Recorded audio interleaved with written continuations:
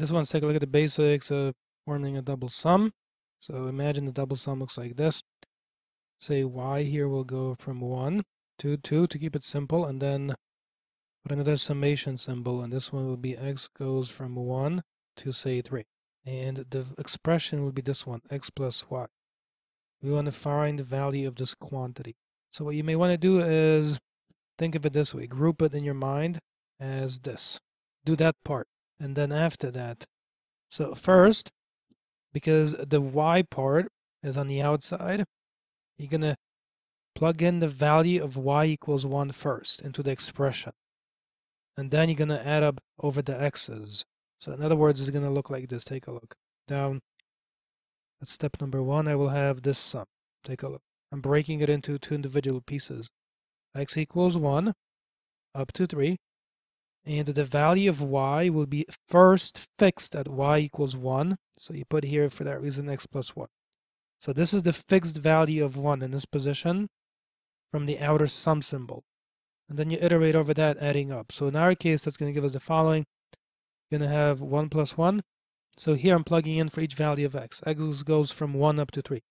So the next value of x will be 2. So it's going to be 2 plus 1. And after that, I will have the last value of x, which is 3. So I will say is 3 plus 1. And notice during this entire process, you have fixed the value of y at 1. And that's from the outer sum back there, okay? So when I carry this out here, you will have 1 and 1, 2. So it's 2 plus 3 plus 4, and that's a value of 9. At the next stage in the process, you again go over the x's, but you fix the value of y at 2. So go back up to the top. You see, y goes over from 1 on the bottom up to 2. So for that reason, here I'm going to put x equals 1. Up here I'm going to put 3. And then here for the expression, I'm going to put x plus 2. And now this value in this position, that 2, represents the stopping value of y. Go back to the double sum. You see up here, it says that the y goes up to 2. So I plugged in the value of 2. I'm fixing the value of y, in other words, at 2. And then I iterate over the x's. So when I do that, I will have 1 plus 2.